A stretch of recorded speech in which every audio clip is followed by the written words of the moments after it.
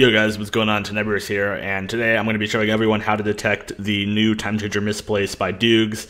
So the old version of this actually would have a string in Process Hacker 2, which you could search for. The string was handle join game. However, that string has been patched, and I do not know if this method that I'm about to show you right now works on the old version, but I know 100% this method works on the current version right here.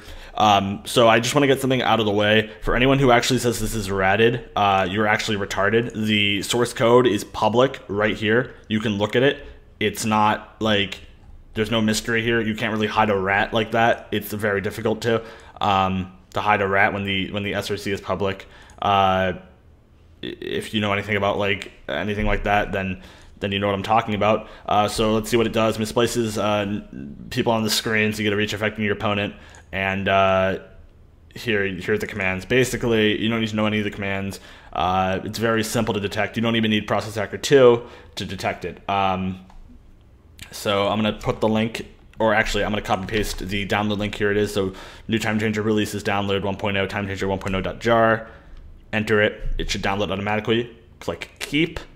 I'm going to open my mods folder right here, and my right here, and drag this into my mods folder. And now, if I make Minecraft larger and press play, 1.7.10 Forge with the TimeChanger 1.0 mod, it should be loading up the Misplace. You can see OBS right there as well as some other things on my desktop. Anyways, we are going to be going on to, let's go on to a single player world. Here we are in a single player world. We are on the TimeChanger Misplace. Just to prove it, I'm going to go to %app and go to .minecraft and go down to mods. And as you can see right here, TimeChanger 20 kilobytes. I'm going to open it with WinRAR so you guys can see that this is the Doogs one that everyone's been using. TimeChanger net handler, command, sunset day, etc., etc. So the self-destruct is right shift and delete, so I'm going to do that really quickly. And now this detection method is actually in Process Hacker 2, except it's a bit more complicated than what you would expect. It's not just a simple search and look. Or a search and something comes up. You have to search for something, and there's going to be a certain number of results, and when you search it again with this self-destructed, there's going to be a different number of results. So right shift and delete, freeze my game for a second, should reload the Java W, I believe, to remove most of the strings that you can find. Now if you check the mods folder, you can see my TimeChanger is now 15 kilobytes.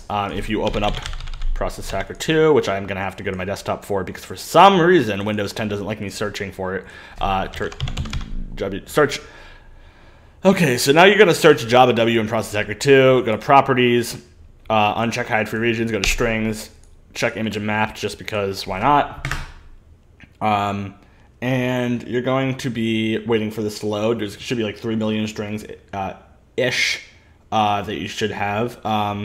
And you're going to search for this. You're going to go to contains, you're going to type in ICU4J-core, and there should be 37 or 36 results. This number doesn't really matter. What matters is the length 136 strings down here. Now, originally, TimeChanger used Netty instead of the ICU4J core, so it was a lot easier to, and you can see it actually, you can see it right here, Java jar, and then the TimeChanger right here. And this is basically it reloading the JVM, I'm pretty sure, when it self-destructs to remove all the strings.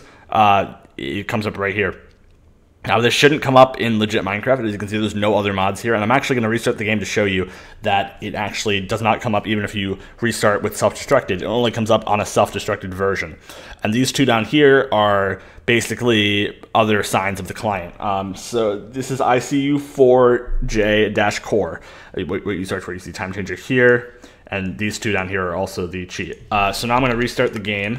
And I'll be back when it's back up.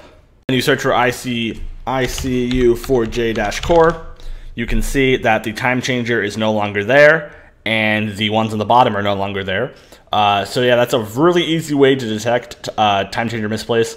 As you can see, the ones on the bottoms weren't there, and the ones on the bottom weren't there, and the one in the middle that said TimeChanger was not there. For example, if I search TimeChanger to make sure it doesn't come up at all, there should be no results because I'm using a legit TimeChanger. So that's pretty much it, guys. Thanks for watching. Tomorrow's video is a mechanics video.